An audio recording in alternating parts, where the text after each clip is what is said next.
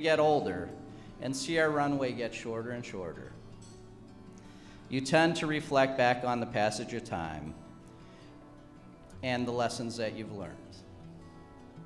I don't normally quote great philosophers like Socrates, Plato, Aristotle, and Kamala Harris.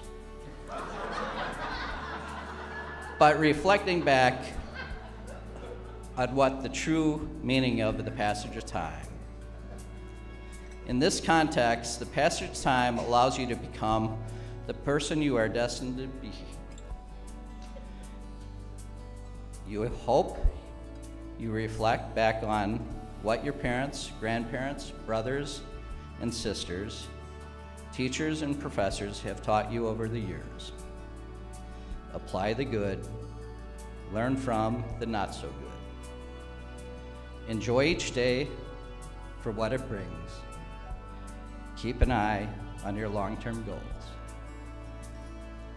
Start a family with a puppy, 2 or 3. They'll be great practice for children.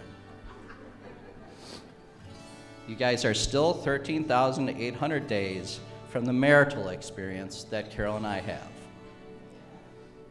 So you can ask us for advice at times.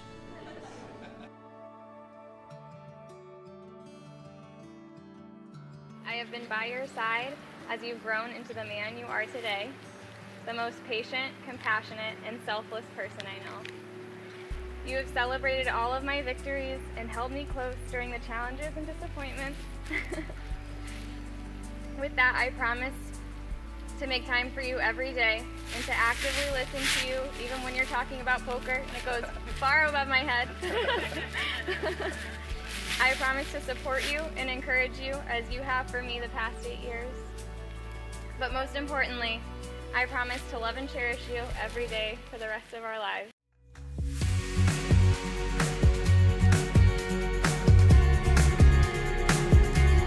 I was drawn to you from the moment we met, but the naive 18-year-old Nick could never imagine the beautiful relationship that would impact me so deeply. You are the most beautiful, smart, and generous person I have ever known, and you make me happier than you could possibly imagine.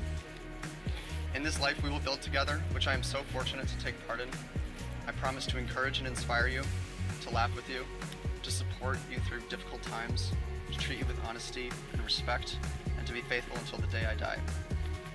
I believe in you, the person you are growing to be, and the couple we will be together. They could say they see the highest mountain, bottom of the deepest sea, but no one's ever seen, no one's ever seen a love like this. They could dig a boat to baby treasures where it's worth more than anything, but no one's ever seen, no one's ever seen a love like this.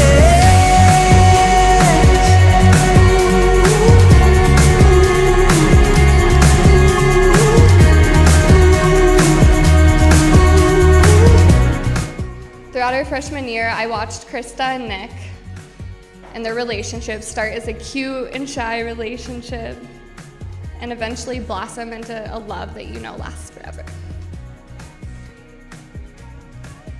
These two have been through the mundane all the way to the spectacular together. From college adventures, graduations, PT exams, apartment movements, they've been together through it all. These past years, you two have weaved this beautiful tapestry of friendship, family, and most of all, love. I'd like us all to toast as a promise for Krista and Nick that we will love them as much as they have loved us throughout the years.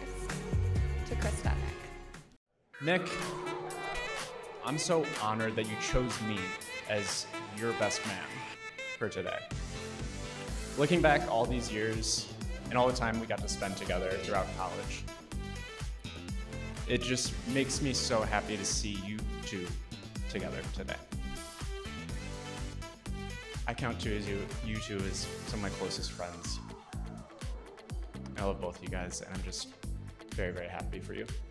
So cheers to the newlyweds. It's very easy to get down about all that's scary and wrong in the world today. And when I do, I think of Nick and Krista. Their love, respect, and adoration for each other has been a beautiful thing to behold. You both married your best friend, just like Denise and I did 30 years ago, and my parents did 60 years ago. You have a lifetime of love, happiness, success, growth, and lots of children behind you.